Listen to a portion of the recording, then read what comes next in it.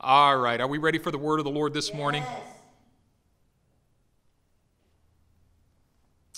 I'm going to be reading a large chunk of Scripture because I'm starting a new series today called Jesus the Sower. Jesus the Sower. And this is going to be a 4-part series. And part 1 is today. Let me stop this so I stop getting text messages. Part 1 is today, and I'm going to be reading this passage every week. This is an incredibly important passage. Jesus is giving us the parable of the sower. This is perhaps his most famous parable, and it's almost certainly his most important parable.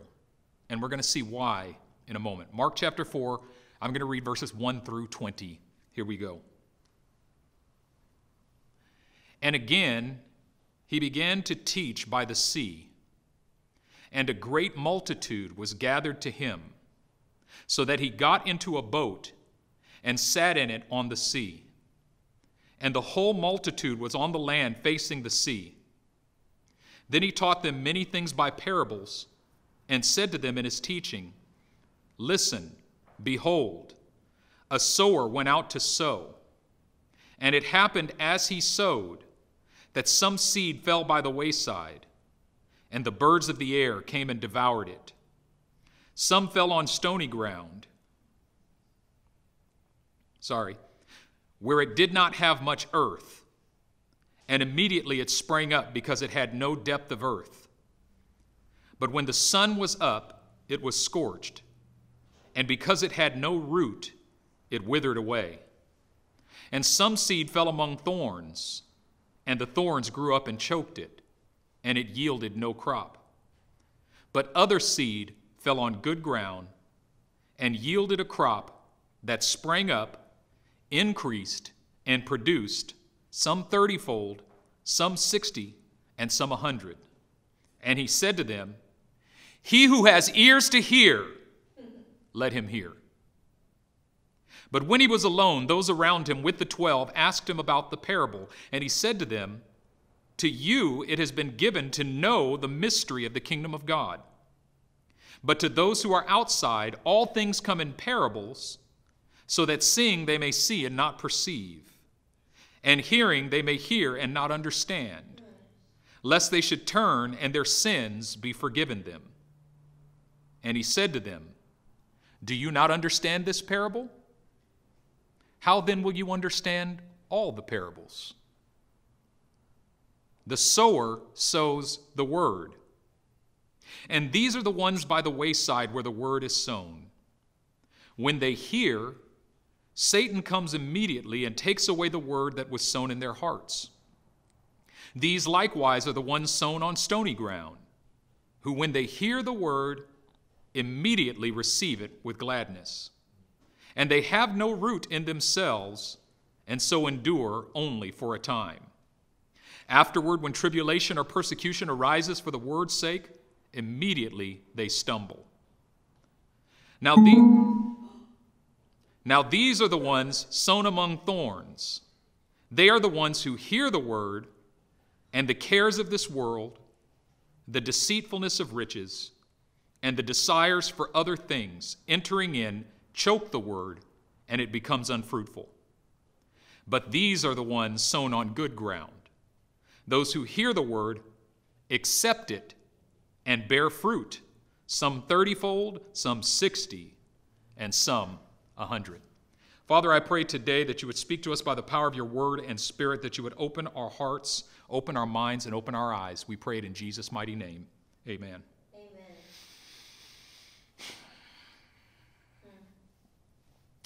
Okay, Lord, just remove all distractions right now in Jesus' name. Amen. Amen. All right.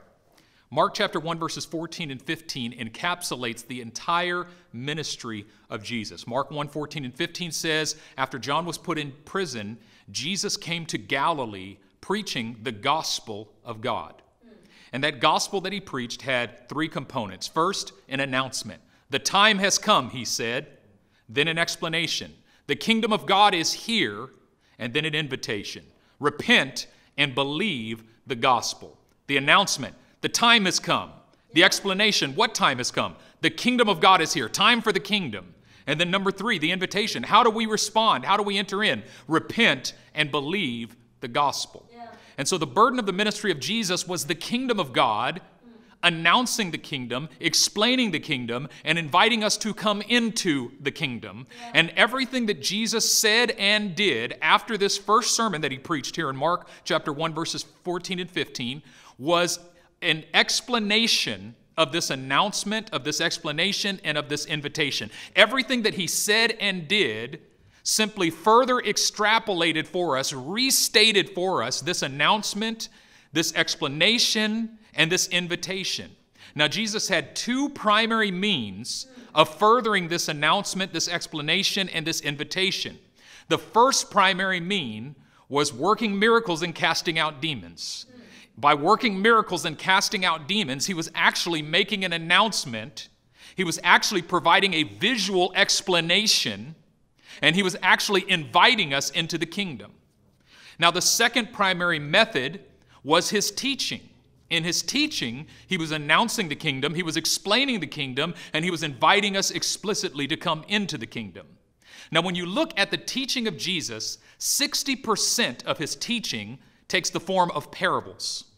His most important and favorite teaching tool was the parable. 60% of his teaching was parables. He loved parables, and people loved to hear his parables. Jesus would drop a parable on you in a second. Now, the word parable, parabalein, literally means to throw one thing down next to another. To throw one thing down next to another. What Jesus would literally do is he would take an earthly story, something that we all understood, and throw it down next to a heavenly truth, something that we don't understand. Yeah. So all of his parables had the same function. I'm going to take something that you do understand and try to use it to reveal to you something that you don't understand. I'm going to take an earthly story and use it to reveal a heavenly truth. Now, he was doing the same thing with his miracles, actually. He would take a need that you did understand, like pain in your body or sickness in your body, and he would heal that need as a way of revealing to you a need that you did not understand. He was trying to reveal a heavenly need, and he did so by healing an earthly need. He was trying to reveal to you that he wanted to provide something to you from heaven, and so he did so by touching and remedying something on the earth. The problem was that the majority of people, both the people who heard his teachings and the people who received his miracles, never actually got to the heavenly truth, never actually got to the heavenly need. They were simply satisfied with the earthly story or the meeting of the earthly need. Now, we see that in John chapter 6 when he takes the bread and the fish and he feeds the 5,000, and then he gets to the boat and gets on the boat and goes to the other side of the lake, and the crowd wakes up in the morning and he's gone, and they follow him to the other side of the lake, and they say, "Where did you go?" And he says, "Surely I say unto you, you followed me not because you saw signs, but because you ate bread and are full." Literally, Jesus says the only reason you're here is because you liked the bread and the fish, but you missed the fact that the bread and the fish were a sign. I met an earthly need to reveal to you that you have a heavenly need. And they're like, "What are you talking about?" He says, "Okay, you want the heavenly need? Unless you eat my flesh and drink my body, you can have, unless you drink my blood and eat my flesh, you can have no part of me." Yeah. What he was trying to reveal to them is that they actually needed something deeper, and that in meeting the earthly need, he was inviting them to open their eyes to the heavenly need. Yeah. And in telling them the earthly story, he's inviting them to open their eyes to the heavenly truth. Yes. And so Jesus tells this parable to the crowd, to the multitude, and they didn't get it. He says, a sower went out to sow. And as he scattered seed, some seed fell on the wayside, and the birds came down and devoured it. Another seed fell on stony ground, and there wasn't much earth there. It didn't have much root, and so it sprang up quickly, but as soon as the sun shone down on it, it scorched it, and it was withered. But other seed fell among thorns, and it started to grow, and you thought you're going to have a beautiful crop, but just before it produced fruit, the thorns wrapped around it and strangled it so that it became unfruitful. But some fell on good ground and produced a crop, some 30, 60, and 100-fold. Let him who has an ear, let him hear. See you later. And then he turned and left. Peace. He pieced out of there, right? Now, here's the crazy thing. A lot of people get tripped up on this because now the disciples follow him into the house and they ask him, what's the meaning of this parable? And he says to them, to you it is given to know the mysteries of the kingdom of heaven, but to the crowds I speak in parables, so that seeing they may see and not perceive, and hearing they may hear and not understand. Yeah. And it seems like Jesus is saying, I don't want them to understand. I don't want them to get it. I only want you to get it. But here's the crazy thing. The disciples were in the crowd when Jesus gave the parable, and they didn't get it either. It wasn't like there was an elite group of Christians who got it, and then the masses of ignorant people who didn't get it. His message is not elitism. Do you know the only difference between the disciples and the crowds? The disciples were willing to follow Jesus into the house and ask him what it meant. That is, the disciples were just as confused as everyone else. The only difference between them is that they were willing to come into the house and ask him for understanding. The crowds heard and said, wow, that's cool, that's good, but they went home without understanding. But the disciples heard, and if they didn't get it, they followed Jesus home, and they said, Lord, you've got to give us understanding because we heard, but we didn't get it. We want to get it. Please give us understanding. Jesus reveals himself not to the casual observer, but to those who follow him home into the house and ask for understanding. And when was the last time after a service was over when you heard a word from the Lord and you knew something was there but you didn't quite get it? When was the last time you went into your prayer closet, you opened up your Bible and you begged God to give you understanding? If you want understanding, you've got to ask him. That's Proverbs chapter 2. My son, if you would receive my words and hide my command within you, inclining your ear to wisdom and applying your heart to understanding. Yea, if thou criest out after knowledge, if thou liftest up thy voice for understanding, if thou seekest them as silver and searchest for them as for hid treasures, then shalt thou understand the fear of the Lord and find the knowledge of God. God is looking for hearts that seek him as for hidden treasures, that seek him as silver and search for him as for hidden treasures. You see, it's not enough to hear. When Jesus says, let him who has an ear, let him hear, he's literally saying, repent and believe the gospel. This is the restatement of his invitation to enter the kingdom. Jesus told some 37 parables. And all of these parables are found in Matthew, Mark, and Luke. 37 parables. And of those 37 parables, I say that this is the most important parable. And why do I say this is the most important parable? Because when Jesus comes into the house and the disciples follow him there, and they ask him, can you please explain this parable to us? Can you please give us understanding because we don't get it? He says to them, do you not understand this parable? How then will you understand all the parables? Translation, if you don't get this one, you ain't gonna get any of them.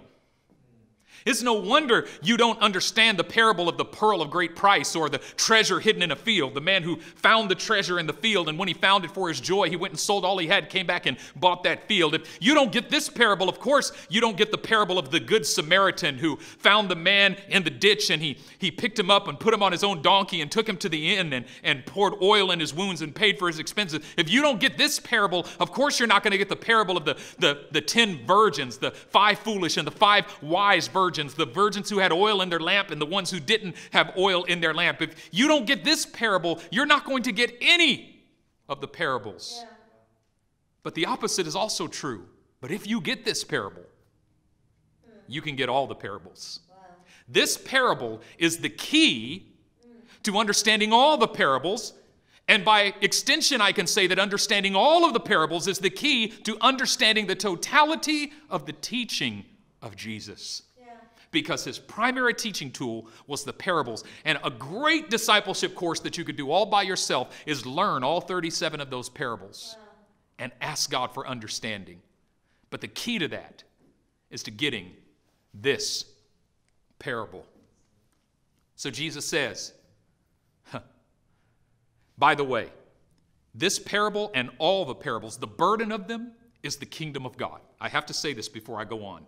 The burden of all of the parables of Jesus is the kingdom of God. At the heart of the ministry of Jesus is not just announcing that the kingdom is here and not just explaining what the kingdom is like, but inviting us to come in to the kingdom of God. In every single one of the parables, he's inviting us to come in to the kingdom of God. He's announcing the kingdom, explaining the kingdom, and inviting us to come in to the kingdom of God. And at its very heart, the kingdom of God is the place where God is completely free to reveal to us all of his love, all of his power, all of his glory, all of his blessing, and all of his goodness, because our hearts are completely surrendered, devoted to him, and enraptured by him.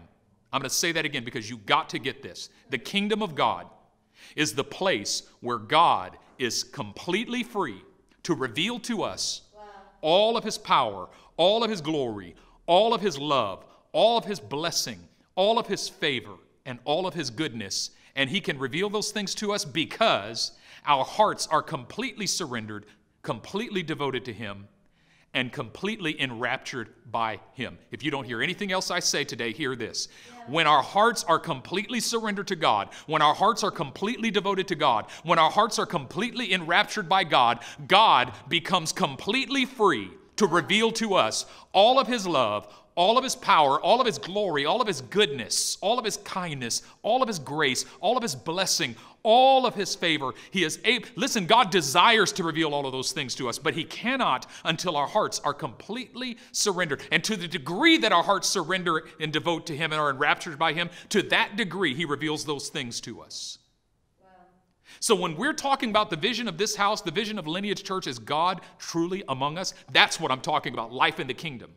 Because that's what Jesus was talking about. Jesus invited us into a place, to live in a place where God is completely free to reveal to us all of his love and power and glory because our hearts are completely surrendered and devoted to him and enraptured by him. That is God truly among us. When we're talking about having an encounter with God, we tend to think of the form of that encounter instead of the content of it.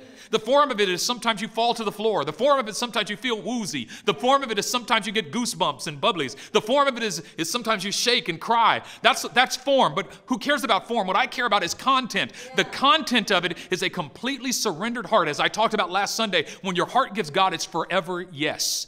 That is a completely surrendered heart. That is a completely devoted heart. That is a completely enraptured heart. And in that place, all of a sudden, God is completely free to reveal all of his power and glory and love and favor and blessing. And so if you're crying out for more of God's power, favor, and glory and blessing, he's crying out for more surrender from you.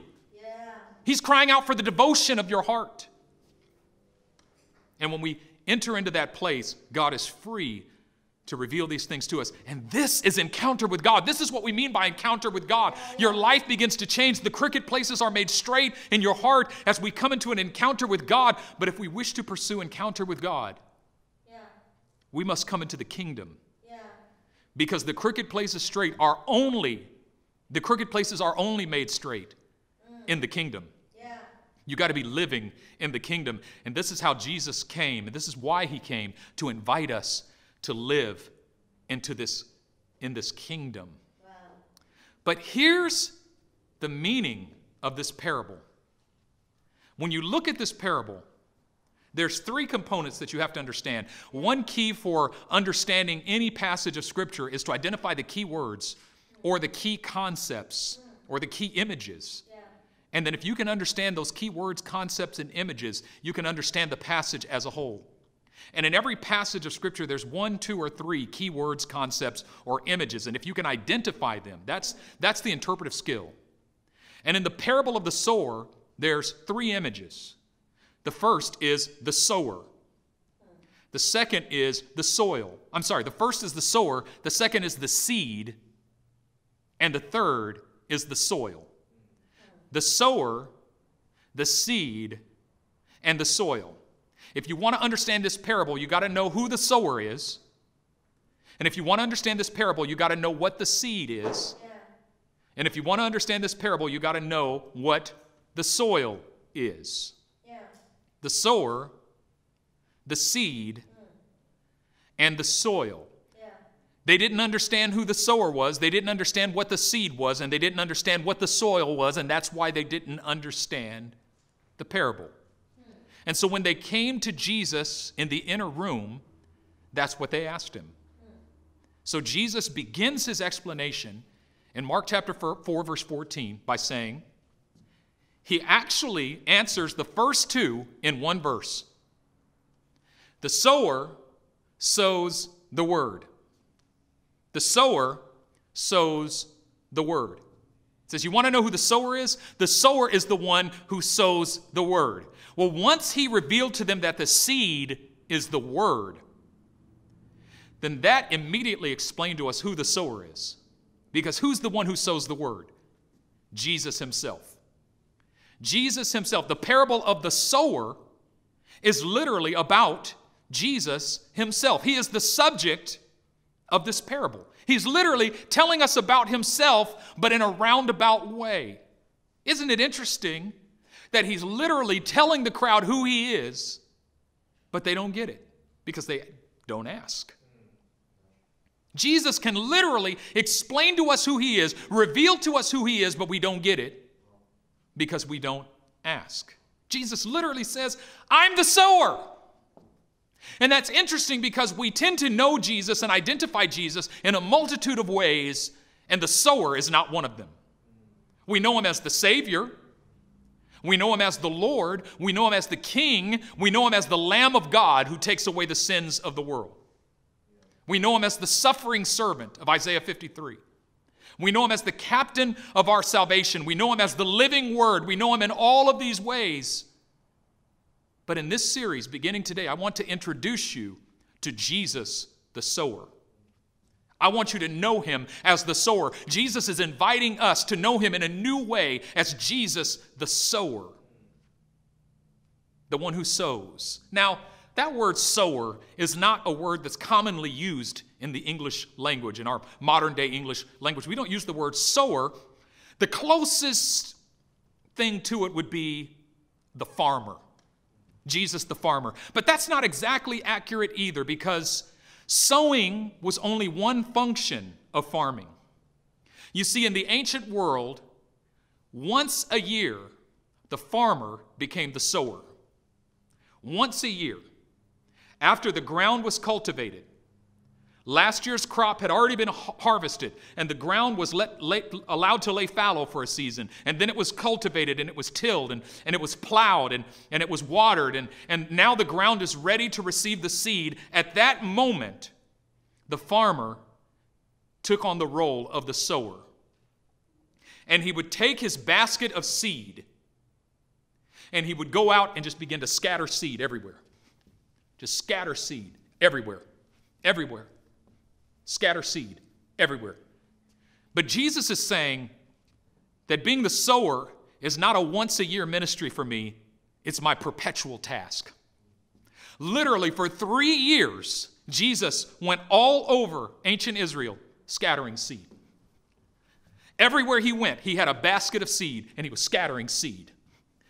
Literally, when he says the sower sows the word, what he's telling his disciples is, this is what I've been doing all this time. It's the only thing I do. And it's the only thing I'm going to do all the way up to my cross. The day I die, I'm just going to sow seed. I'm going to sow seed.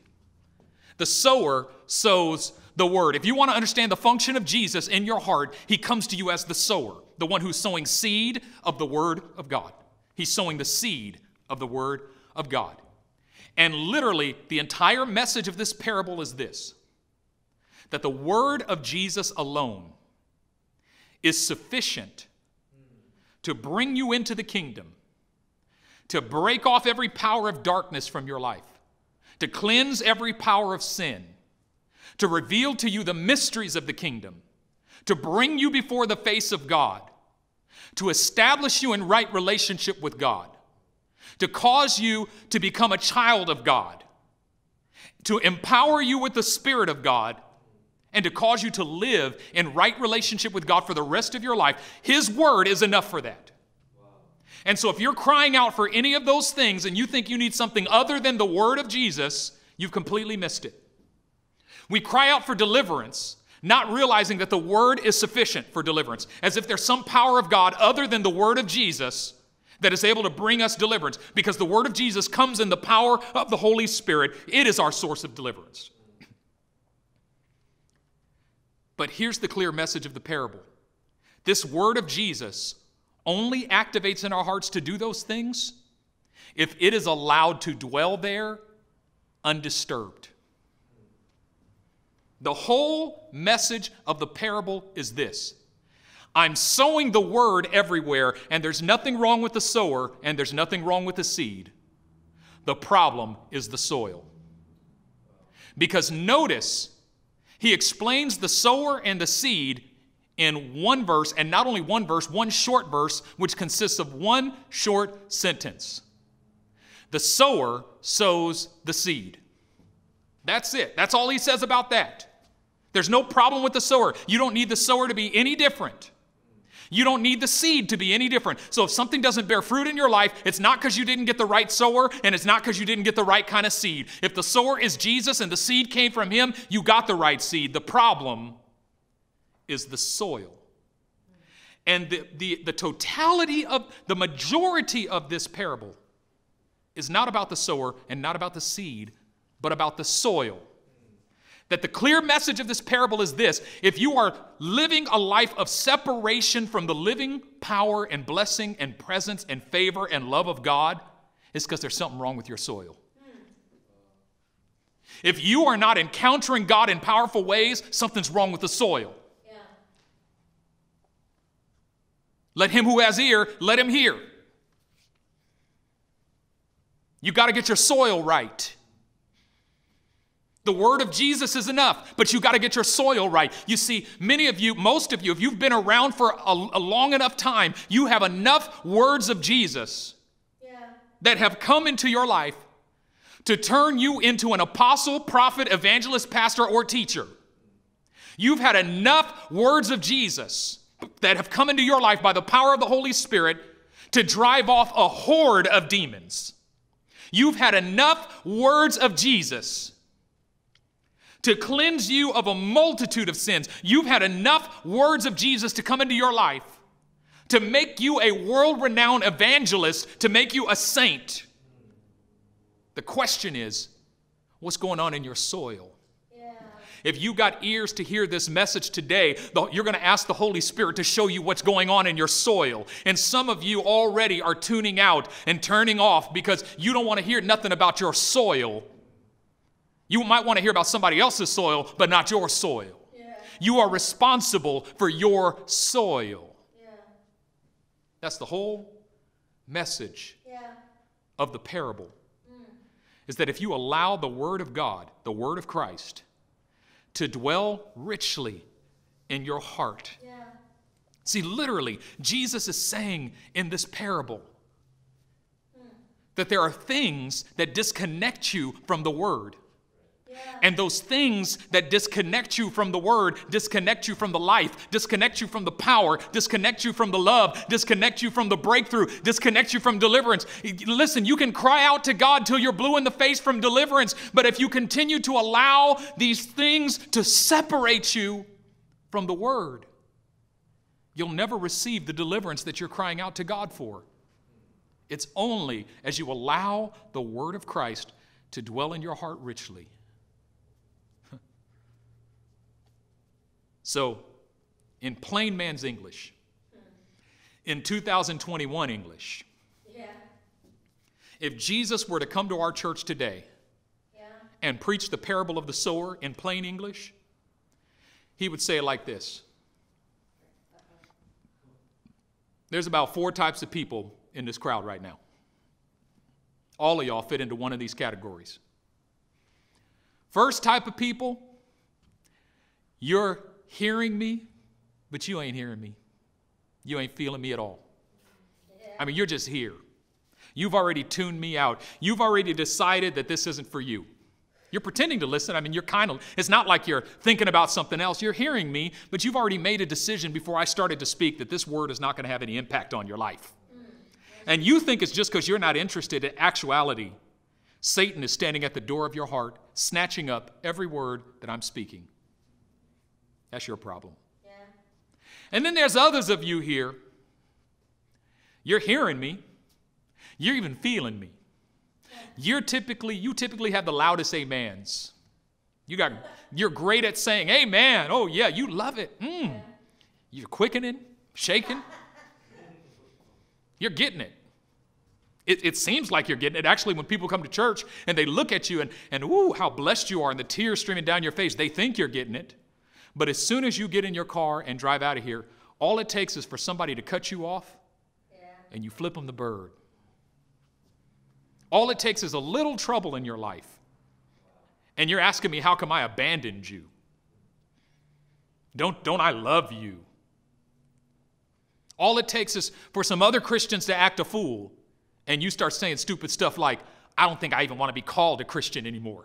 Like you're willing even to disconnect yourself from my name because of what some other Christians are doing out there. Other people who call themselves Christians. Like all it takes is a little trial, a little persecution, and you forget everything I said. And I'm sitting here looking at you like, what about all that crying and that amening you were doing last Sunday? It was just so shallow. And then there's others of you. You hear, you say amen, you cry, you receive it, you take it home and you begin to dwell on it, and you're doing so well, and you start, growing, and it, you start growing and everything looks great. But you get so enraptured, all you need is just a little success. As soon as you get a little bit of money, as soon as you get a new wife and some kids, as soon as you get a new job that starts taking your time, you get distracted by the things of the world. And all of a sudden, your commitments to me start to disappear. Yeah. You almost bore fruit, but you didn't. Because you allowed your heart to get distracted. But then there's a fourth group of you here. And you hear me. And you receive. And you say amen. And you cry. And some of you don't even say amen out loud, but your heart is crying out amen. I hear the amen of your heart. Some of you don't even shed any tears in your eyes, but I see that your heart is weeping. Some of you look like nothing's happening to you, but on the inside, you've not only decided to receive my word, but to hide my commands within you. And you go home and you cling to those words. And you meditate on those words day and night. And when trouble comes, it doesn't disconnect you from the word, but you cling to it even tighter. Yes. And when persecution comes, it doesn't disconnect you from the word, but you cling to it even tighter. And when a little success comes, it doesn't disconnect you from the word, but you cling to it a little tighter. And when a little fame comes, it doesn't disconnect you from the word. And when blessing comes, it doesn't disconnect you from the word. And when you get a husband and some children, or a wife and some children, they don't disconnect you from the word. Whatever comes into your life, instead of distracting you, it causes you to turn to me even more. Yeah. Because you're not only hearers of the word, but you cling to it. And you meditate on it day and night. Yeah. And you're going to bear fruit. Some 30, some 60, and some 100-fold. The least of you is going to have a 30x return on that investment. And some of you are going to get a 100x return, which is absolutely crazy. Yeah. Let him who has an ear, let him hear. That is the invitation. Let him who has an ear, let him hear. And when Jesus says, let him who has an ear, let him hear, we tend to hear that through the lens of Western civilization, and through the lens of Greek philosophy. We hear it as if Jesus is saying, whoever understands it, good for you. The rest of y'all, peace out. That's not what he's saying at all. Yeah. What he's saying is, if you hear my voice, repent and believe the gospel. Yes. If you identify yourself in the category of the wayside, the word has been bouncing off of me. Some of you, you've heard this word for years and you still haven't responded to it. You haven't even accepted Jesus into your heart, and you've heard the word for years. Let me tell you something. There's nothing wrong with the sower, and there's nothing wrong with the seed. You simply haven't prepared your soil. If there's one message of this passage, it's that preparing your soil is your responsibility. When Jesus says, let him who has an ear, let him hear, He is inviting us to turn our hearts to the Holy Spirit and say, oh Lord, by your power and by your grace, prepare the soil of my heart. Yes. Lord, my heart has been wayside soil. My heart has been stony ground soil. My heart has been thorny soil. But I want my heart to be good ground. Remove the weeds. Remove the stones. Pull me off the path. Make the ground of my heart good soil so that I might receive with meekness the implanted word which is able to save my soul. Let's pray. Bow your heads. Precious Heavenly Father, I pray today that you would descend upon every heart and that you would awaken every soul to the invitation. Yes. Lord, you have made an announcement. The time has come. And you have given an explanation. The kingdom of God is here. The kingdom of God, that place where you are completely free to reveal to us all of your love and all of your power and all of your glory and all of your blessing and all of your favor and all of your goodness, because our hearts are completely committed, amen, completely devoted, completely surrendered, and completely enraptured with you. Yeah. But now that you've made that announcement and that explanation, you're issuing your invitation. Let him who has an ear, let him hear. In another place you said, let him who is thirsty, let him come. Yeah.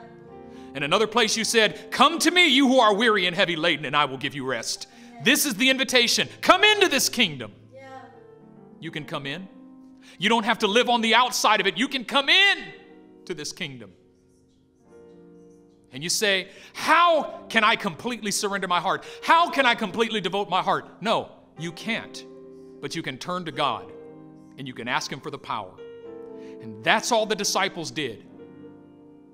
When they didn't understand, they came to Jesus and said, teach us. When they couldn't surrender, they came to Jesus and said, help us. That's what a disciple is.